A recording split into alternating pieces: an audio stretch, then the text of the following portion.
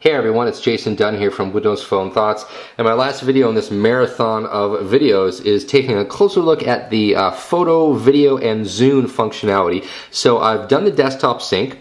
I've pulled over, a bunch of content and put it on my device, and now we can take a look at what it is. Now, first thing to notice, the Pictures tab, or sort of the Pictures Live tile, it actually shows you one of your own pictures. So this, when it says Art Show here, that's actually a photo I took. So number one, really cool, really neat to sort of to feel like the interface is actually part of some stuff that you did. The same thing it does here is it actually takes the background and makes the background the most recent picture that you took. So in this case, this is the most recent photo that I've taken. So again, really neat feature.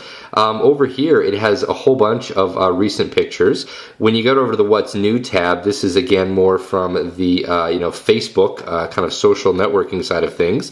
If I go into here under date, I can see a whole bunch of different pictures, and they're all sorted by date. If I go over into, let me see, if I go into all, it should show me, yeah, so these are actually different folders on my device. So let's say I want to go into vacations. And as you can see, I have a Hawaii 2006 vacation. It took me a long time to edit those photos, like a couple of years. Long story. Anyway, I can see it maintains the folder structure, so I can actually go into here and say Hawaii Day 3. And then here's all my pictures from Hawaii Day 3. And if I want to, I can click on the first one, and I should be able to, yeah, there's a couple options, right? I can use it as a wallpaper, delete it, upload it to SkyDrive, share. I'm going to assume that share maybe is, yeah, Facebook. Okay, so it's messaging. Actually, yeah, so that's basically going to be an MMS, right? I can share by Outlook, Facebook, or SkyDrive. And I would assume that if I had, Gmail and other things, it would actually be added onto there. So that's actually pretty cool. If I go into different mode here, so as you can see, I can flip through, the pictures. What's, I guess, a little bit surprising is that I'm not seeing, okay, let's try this. If I do this, I'm not seeing a slideshow function. Like I'm not seeing an actual, kind of click here and then they'll automatically advance. I'm going to wait a couple seconds here and see if it automatically advances on its own. I kind of don't think it will, so that's kind of weird. If you're going to show people pictures, you should probably have a built-in slideshow function. That seems to be just kind of natural to me. But again, it's really fast, it's really fluid. You can double tap here, you can zoom around, the image. Let's say that I like that image and I decide that I want to make it my wallpaper. That's kind of cool. So it gives you the ability to say, okay, exactly what do you want to make your wallpaper based on those dimensions. I'll say yes. Now that's done. So I'm going to go back out. I'm going to turn off the phone. I'm going to turn back on the phone. Oops, turn back on the phone. There we go, boom. And now I have that as my lock screen wallpaper. So really cool, really super easy to customize. And again, yeah, I really love it. Like I dig it. I think it's really cool. Let me go back in here to pictures. I think that's kind of the basic functionality. Like I think what I can probably do here is I can go in by date. Let's say I really like this picture. I can add it to favorites.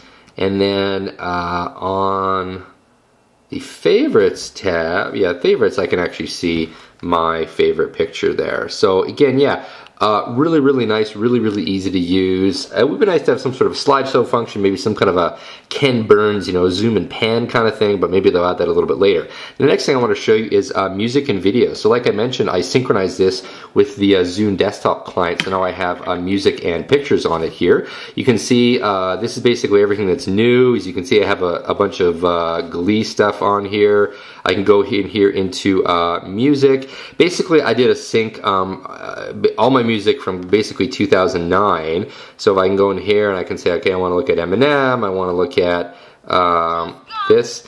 Now, I'm going to pause it right there because YouTube copyright law says that I can't, let you listen to music. But let's do this. Let's turn down the volume.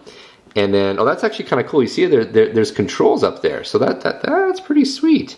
So I'm going to go ahead, I'm going to turn that on. Now it's playing, but there's no audio. So basically this is just how this would work. And you go, you know, next track, previous track. That's the only track on the album that I have.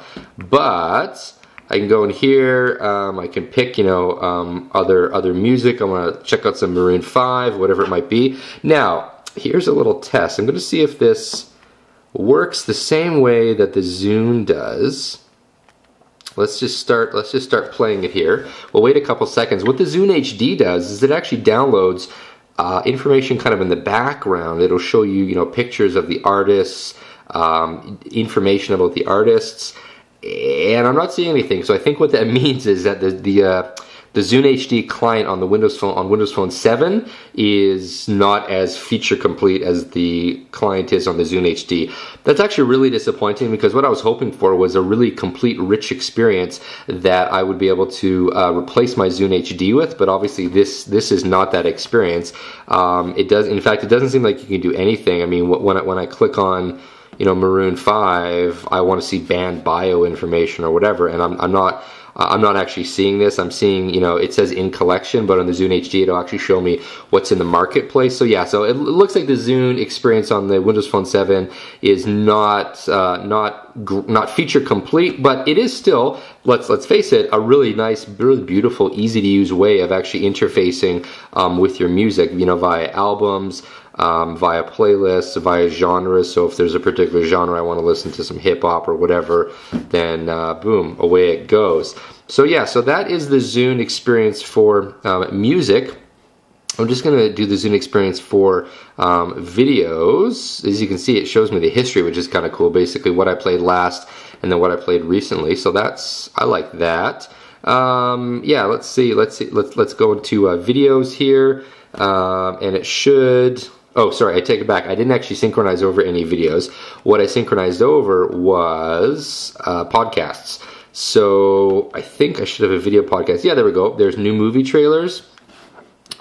These are movie trailers directly from the Zune desktop. And if I click on this, I should see the Harry Potter and Deathly Hallows movie trailer. And I'm not sure if I can click on that. Yeah, so it looks like I can't do any kind of fit to screen, so that's basically just how it looks there. So yeah, again, really, really neat feature, really easy way to get stuff from your desktop computer onto your Windows Phone 7. Really nice, really rich integration. Not quite as full featured as the Zune HD, but pretty close. So there you go. That has been a look at the Zune HD, or sorry, the Zune photos, music, and videos kind of all together as part of one look. This has been Jason Dunn from Windows Phone Thoughts. Thanks for watching. Please rate the video, post a comment. If you have any questions, let me know, and I'll do my best to help. Thanks for watching.